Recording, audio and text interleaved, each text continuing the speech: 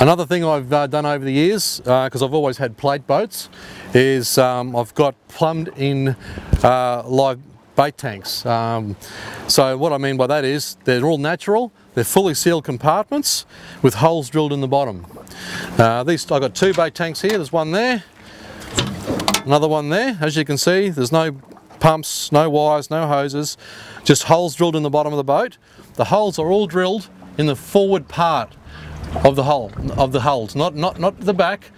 The reason why they're at the front and they're drilled exactly straight down is because when they come along, when the water runs along, it actually creates bubbles when it hits those holes, and it aerates the whole tank.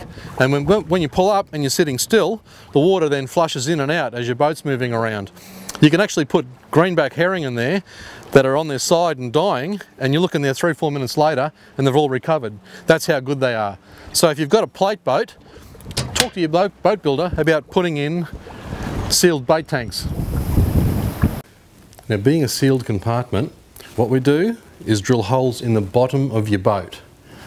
And what we do is drill 10 to 20 holes around the 8 to 10 millimetres in size. Any bigger and your medium-sized live prawns may escape, so 10 millimetres is probably the maximum that you want to go.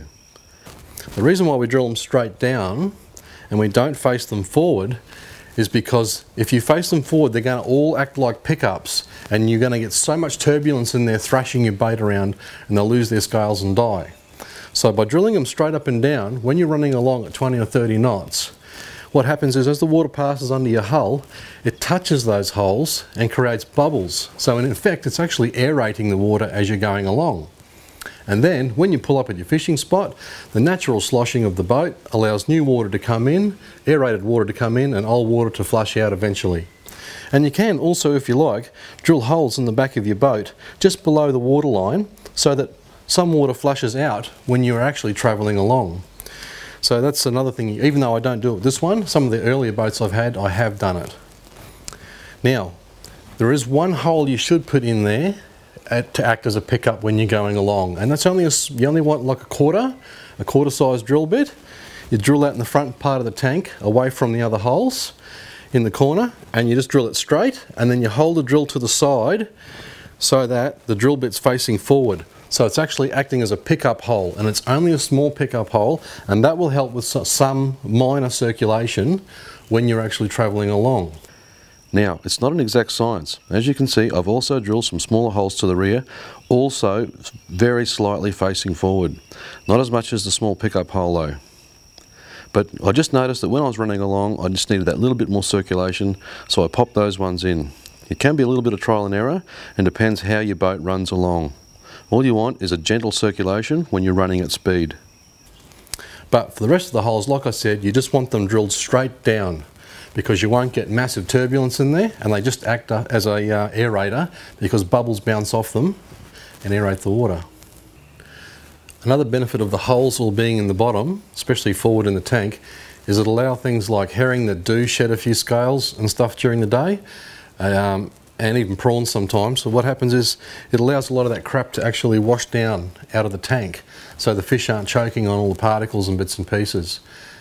Another good benefit of having these sealed boxes built into the back of your boat is the simple fact that you can actually mount transducers into where that sealed compartment is, and you don't have to worry about the holes drilled in your boat going into another part of your boat, where if something happens with those holes through electrolysis and start leaking, the water can access your boat.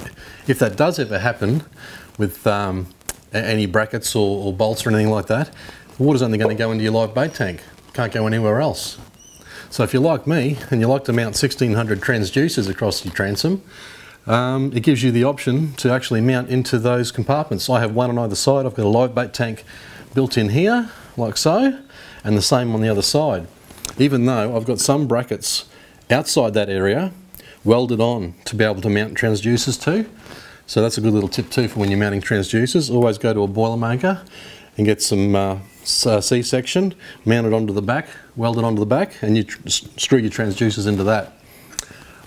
You can do that right along if you want to, but in my instance I've got 3 of these mounted across there, and the Panoptix transducer here, the Garmin Panoptix, I've just screwed that straight into the bait tank. because I know it's not going to leak into the boat anywhere. It's just going to go straight into the tank if anything ever does happen. Now I do know of a few people who have actually had these built into a boat that does have a pressed hull, and they've had to go to a Boilermaker and get the special bits cut out that actually slot down into the planing strakes. Now they seem to have gone okay. I haven't heard of their boat sinking just yet, but always best with plate boats. If you're going to do it in a boat that has a pressed hull, go and consult a Boilermaker first, just to make sure your aluminium's thick enough, and then he can actually cut out the holes properly to sit down inside the planing strakes. One of the major benefits of these is, the simple fact is that when I put my herring in there, they might be all swimming around on their back to start with, but you look back in there 3 minutes later and they're all swimming around good as gold, and they last for ages in there. And of course the other benefits are no batteries going flat, no bilge pumps that you might use to pump water in, or whatever pump that you do use. If you have a plumbed system in there where you are running pipes into the boat, into a separate compartment, so you haven't got any of those worries whatsoever.